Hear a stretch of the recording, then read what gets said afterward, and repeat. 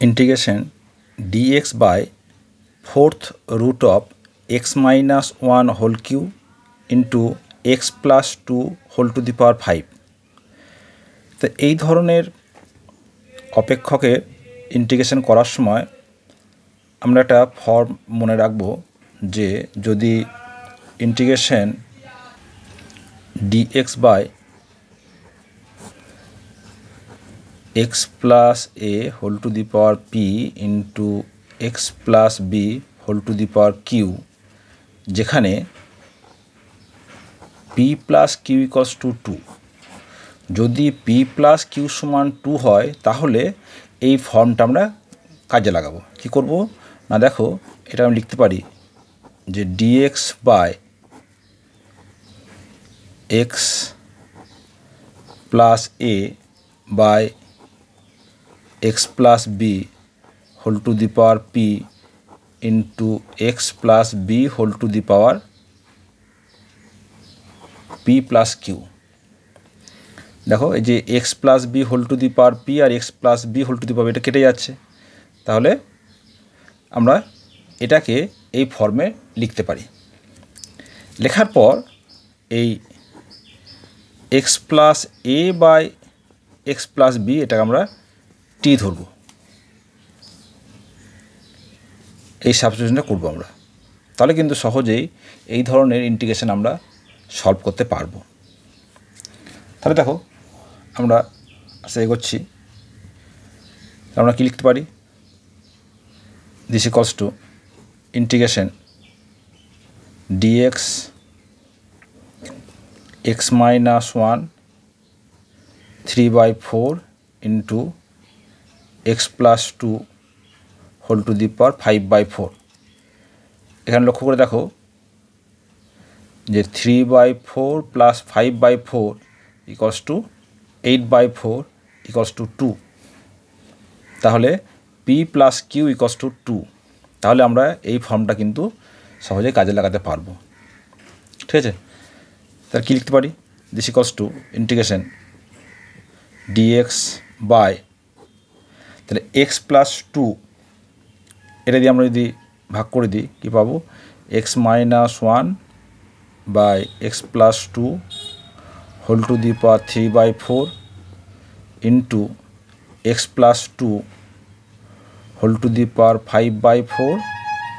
Plus 3/4 is equals to integration dx by x minus 1 by x plus 2 whole to the power 3/4 into x plus 2 এটা মনে হচ্ছে 2 দেখো আমাদের যে ফর্মটা চেয়েছিলাম একদম কিন্তু সেই ফর্মে চলে এসেছে ঠিক আছে তাহলে কি করব late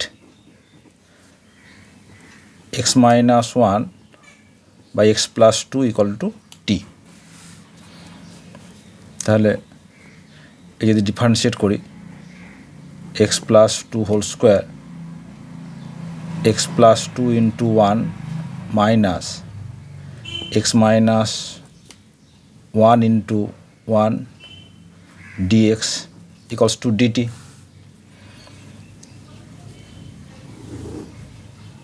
or x plus 2 minus x plus 1 by x plus 2 whole square dx equals to dt দেখো x মাইনাস s কেটে যাচ্ছে আর 2 plus 1 3 তাহলে লিখতে পারি dx by x plus 2 whole square equal to 1/3 dt তাহলে এই যে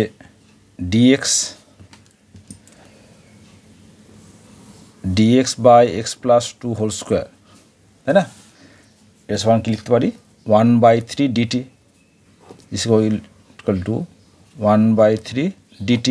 আর x minus 1 by x plus 2 whole to the power 3/4 is equals to t to the power 3/4 তাহলে আমাদের যে ফর্মটা দেওয়া ছিল তা দেখতে পাচ্ছি যে p plus q equals to 2 হচ্ছে তাহলে সেখানে এই সাবস্টিটিউশন করার ফলে কত সুন্দর একটা আমাদের ফর্মে পেয়ে গেছে। এটা সহজেই ইন্টিগ্রেশন করতে পারবো। 1/3 t to the power -3/4 + 1 by -3/4 + 1 plus c, যেখানে c হচ্ছে ইন্টিগ্রেশন কনস্ট্যান্ট। তাহলে 1/4, তাহলে 4/3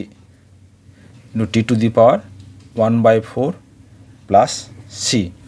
t এর মানটা বসিয়ে দাও। 4/3 x-1 বা x+2 whole to the power 1/4 plus c, যেখানে c হচ্ছে ইন্টিগ্রেশন কনস্ট্যান্ট। ঠিক আছে, এটা হচ্ছে আমাদের আনসার।